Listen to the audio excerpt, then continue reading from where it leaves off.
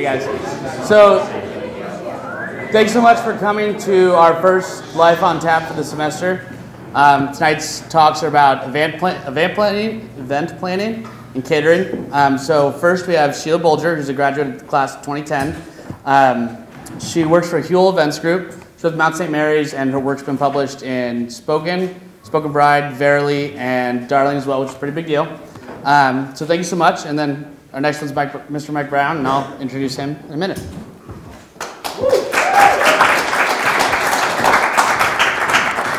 Thank you so much, Matt. It's so great to be back here tonight. As Matt mentioned, my name is Shelagh Bolger, and I'm a graduate of the class of 2010.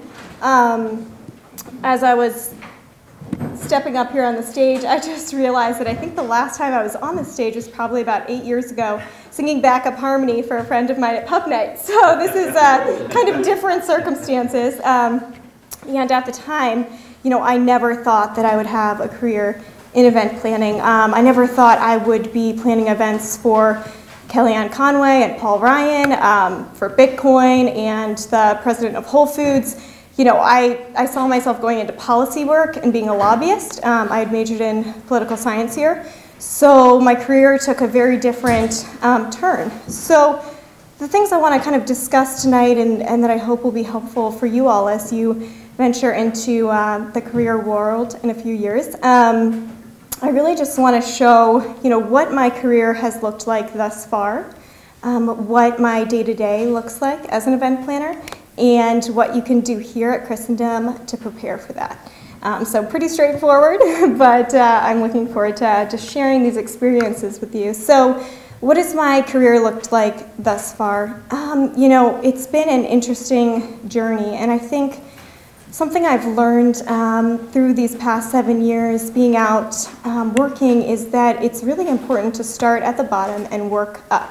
So I am a big believer in learning the details and working hard and having each experience build onto the next. There's no silver bullet that's just gonna shoot you up to the top, and if you find that, let me know, because I would love that experience. But my experience so far has really been that each position I've held has built onto the next and has laid the groundwork for all the technical skills that I've needed to have a more leadership position and be the person who's bringing that broader vision into the workforce. So my career thus far, when I was at Christendom, it really set the stage. I actually, on the side here, did some events. So I worked as an RA, and I worked in student life under Tammy Spitz. And she was really a mentor to me, and I worked on events like RA training, Parents Weekend. I planned events for the students on my hall. So that really was the first time where I saw that event planning is quite rewarding. You're working hard to pull together a beautiful experience, a shared experience for some type of common goal.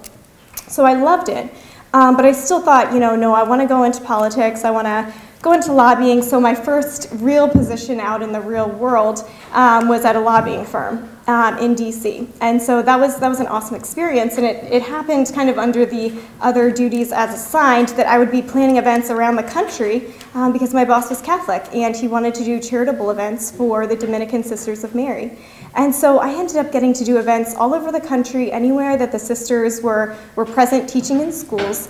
And it really hit home. There's this very distinct memory I had when I was in Phoenix planning an event, and it was at the end of the night, and I was just so moved by how rewarding that experience was of putting together something that was technically very smooth, no major mistakes, and that was for this broader mission, this broader purpose to raise money and just promote these amazing sisters who do incredible work all over the country. I was able to kind of participate in that, bringing beauty, truth, and goodness into the world, so much of what we learn here at Christendom. And so that really stuck with me. And at the end of that year, when that position came up and I was still, going to the Hill, going to meetings, pursuing that world of politics, that memory of Phoenix where I just felt so rewarded being part of this larger cause and bringing beauty to people's lives for a shared experience, I said, I think event planning is is the way to go for me. So I moved to Mount St. Mary's University and became the event planner for the president there. And that position really set the groundwork for me for a lot of the technical skills needed. So learning event planning software, learning budgeting, and speaker coordination, venue negotiation, these types of things. So that job honed a lot of the skills I needed to technically be a good event planner. Then I kind of had the bold idea, as a lot of Irish women tend to be bold. I said, I'm going to own my own business. So I started a freelance event planning company, and I was able to gain some really awesome clients. Appaloosa Music Festival, I helped start that. That happens here in Front Royal, so maybe some of you have been there. I got to work with Scythian on that. Marie Miller, I was her logistics and tour manager, so I traveled all over the country with the band, planning all of the logistics, working with radio stations, her record label, other management, so that was an amazing opportunity. Forum Arlington, it's a young adult concert series and art series based in Arlington, and it's for Catholic young adults, and it became really successful. So all of those experiences, again, I kind of was able to take those technical skills I had learned and then apply them not to just one client, but to many. And so that was an incredible experience for me. And one of my clients is called Huel Events Group. And I ended up transitioning into working full-time for them. So that is what I'm doing now, currently. So for the second part of this little chat, I want to talk about what does my day-to-day look like as a senior event planner working in DC at this event planning firm. So the firm, again, it's called Huel Events Group, and we plan gala dinners and conferences in DC for center-right nonprofit policy-based organizations. So we do, we work with Susan B. Anthony List, the National Review Institute. I'm not sure if any of you read the National Review, but it's a great conservative news journal. We work with Conscious Capitalism, which is started by the founder of Whole Foods. We work with many libertarian international organizations. So, interestingly enough, it kind of combined my political science studies with this new passion I found in events. And so I found that it's been a really amazing niche, and in this role I've been able to kind of take more of that leadership position, that broader vision, and use all the skills I've developed along the way to actually be a senior planner and manage accounts and manage clients. So what does my normal day look like? For instance, today I started with a few conference calls with clients, and then I went to a venue downtown, and I worked with a few people from a printing company, and we measured and planned out all the design for the installation of a huge 2,000-person conference that's happening in a couple weeks. So we went around the venue, we decided, what's going to make a huge impact here, what's going to make a good statement there, let's get the dimensions, this is going to work in budget. So these are the types of things I do on a daily basis. I manage budgets, I relate with clients and lead calls with them and their staff. I work on spreadsheets. I talk to probably 10 vendors a day, caterers and florists and photographers. I'm always negotiating, trying to get the best deal for my client and just trying to advocate for them.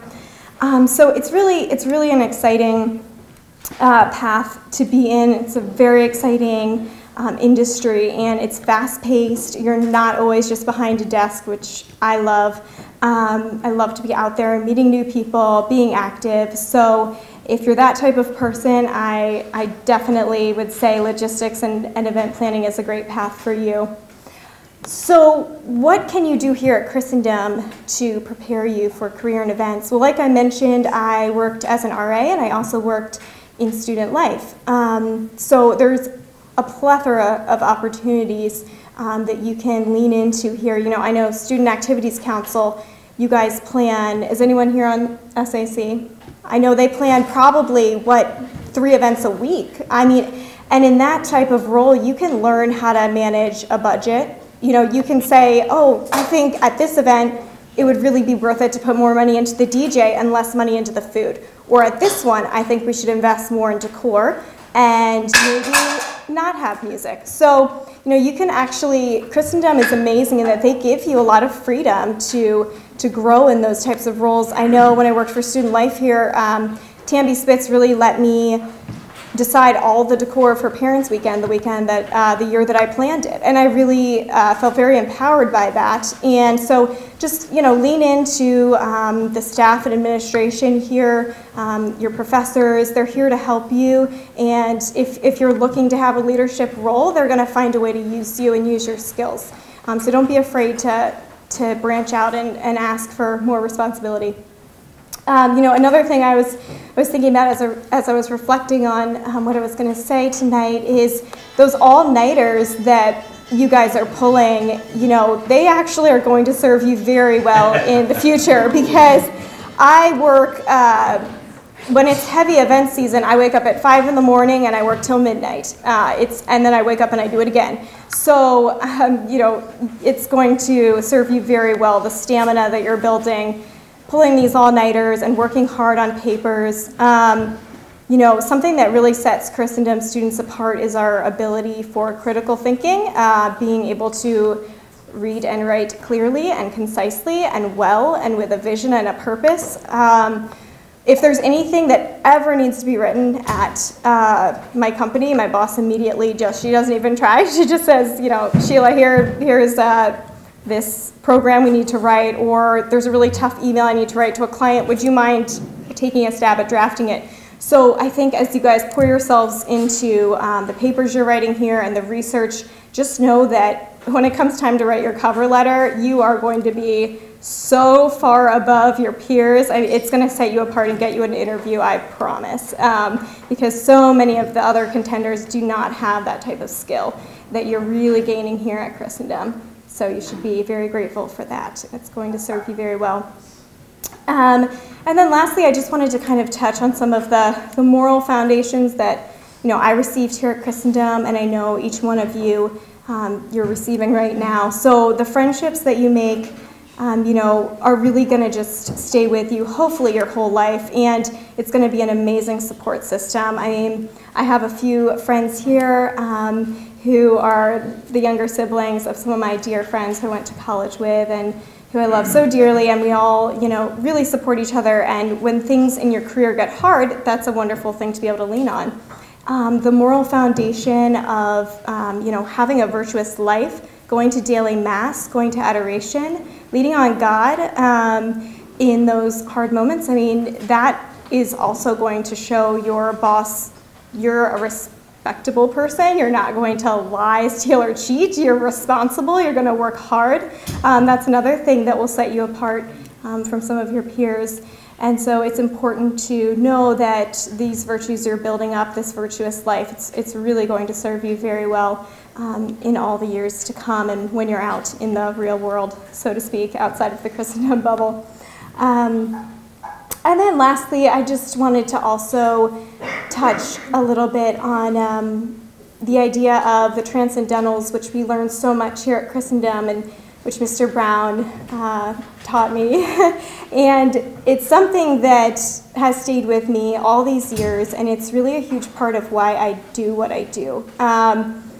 Beauty, truth, and goodness, leading people to God, that is really my thesis for why I'm an event planner, why I try to bring beauty into the world, because I think these events, people are participating in something that's larger than themselves.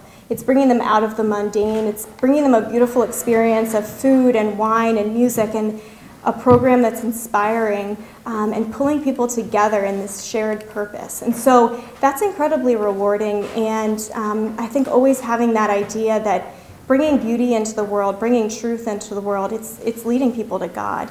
And I just want you all to know that as you follow the path of your career, it may take bends and turns, and it's important to listen to the Lord and the Holy Spirit. I didn't think I was going to go into events, but I kind of kept listening to that stirring in my heart, saying there's something more in this industry than in politics, and politics isn't bad, and I think that's great if you want to go into it, but I do think it's important to just, lean on those stirrings, lean on the Lord and the Holy Spirit and what He might be trying to say to you, where He might be trying to lead you. And if there's anything I can ever do to help any Christendom student, I'm connected in DC, and I would absolutely love to help, read your resume or your cover letter, connect you to a a company that you see you might be interested in, whether it's one of the center right groups I work with who's a client of mine, or whether it's something in the event industry, I would absolutely love to help you all. So please let me know how I can do that. And I look forward to chatting after Mr. Brown speaks and answering some questions. So thank you all so much for having me here tonight.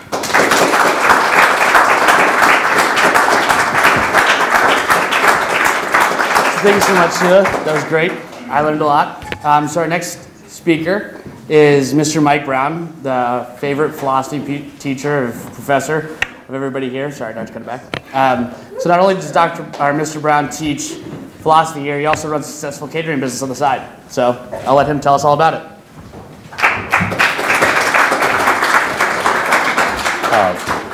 These are my notes. And the reason is actually when Matt asked me back in December to do this talk, I actually thought I was supposed to speak about why you should go into graduate school and study philosophy. And then it was a few days ago that I realized I was actually supposed to talk about food. So over here, right before we got started, I wrote out a few notes, all right? But before I say what I would like to say, Sheila, right before she came up, she told me she was somewhat nervous because she is not used to public speaking. Sheila, that was truly awesome. You were excellent. And I'll tell you why. It was very well, I don't know if you guys like good homilies. One of the signs of a good homily, I usually snooze through most homilies, but a sign of a good homily is when you can walk away with 1 or 2 points and can remember those. Sheila, you did a masterful job. And also I'm going to say this. I have worked with probably 30 event planners, and I know a good event planner and I know a bad one. Guarantee you she's the best. I could see it. So Sheila, thank you. I really appreciate it. Okay, now I'm going to talk about the food business. All right. So, all right, first question for you. Does anybody know the end? So I'm interested in philosophy. You always start with the end. What is the end? If you go into the food business, what should be your end? And I'm sorry, I don't want to get spiritual here. It is to make money.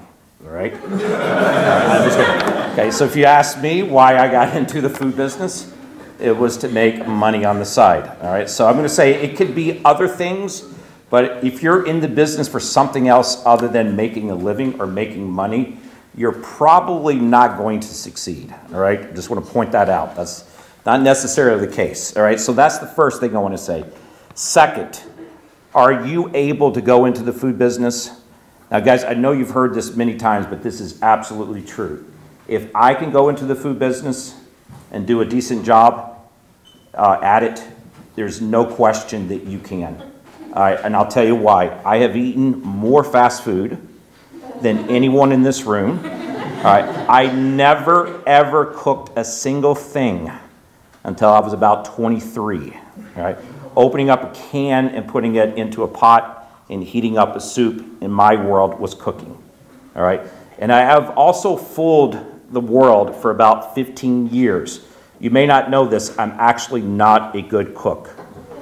No, I'm not. I'm serious. And what I mean by that is I do not have the art of cooking. What I'm able to do is recognize a good recipe, and then in a mathematical way, I can follow it and produce a good dish. So my point is, you can do it. And she was absolutely right. A lot of this has to do with your character, with your drive, with your ambition, your willingness to do what it takes to succeed. Okay, now let me say this. One of the reasons I do like the food business that I'm in is that you can do it on the side.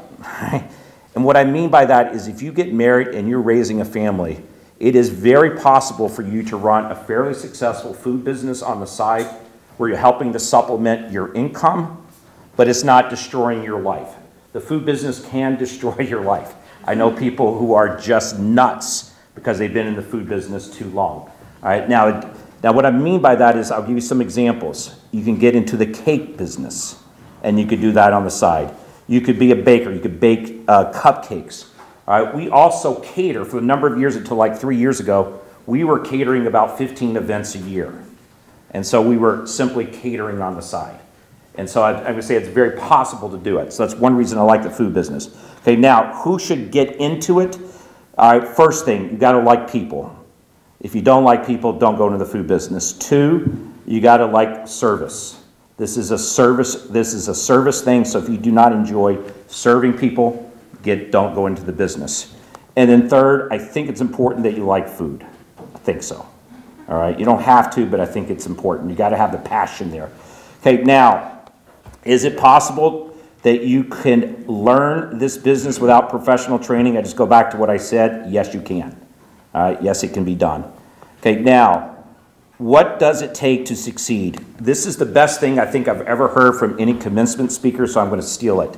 The guy who started the Inn at Little Washington, definitely the #1 chef in Virginia, probably in D.C.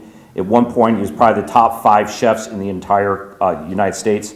I once heard him give a commencement address, and I think what he said was profoundly true.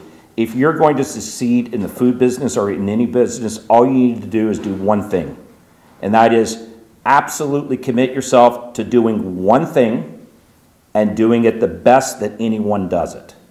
So he even said, look, if you decide you're going to make burgers, and that is your business, as long as you are absolutely committed to making it the best burger, either within the county, the state, the country, or the world, you will succeed.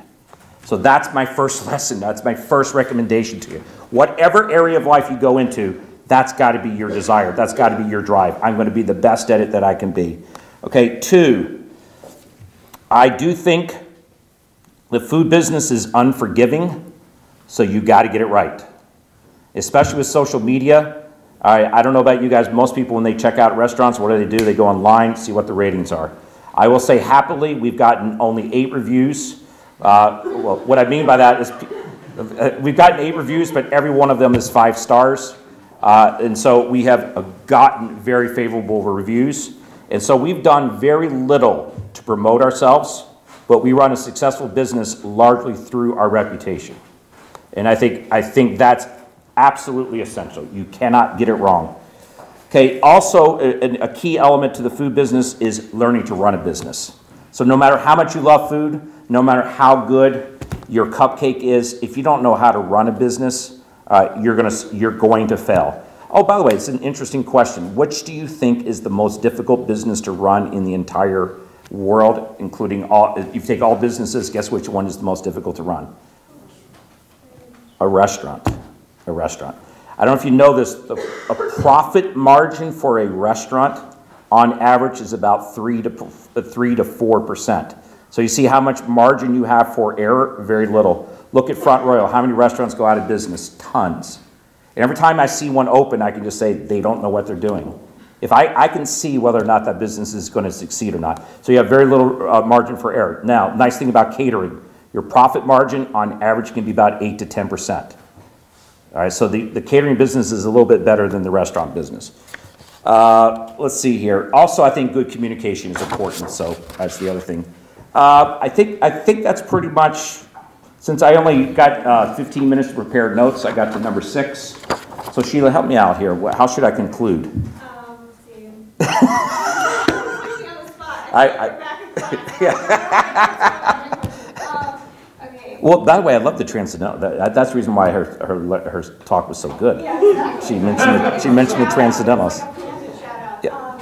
I will say, I really do think the moral thing. Here's my father ran a business for many years. You know why he got out of his business? He ran a very successful business. Is he could not find good help.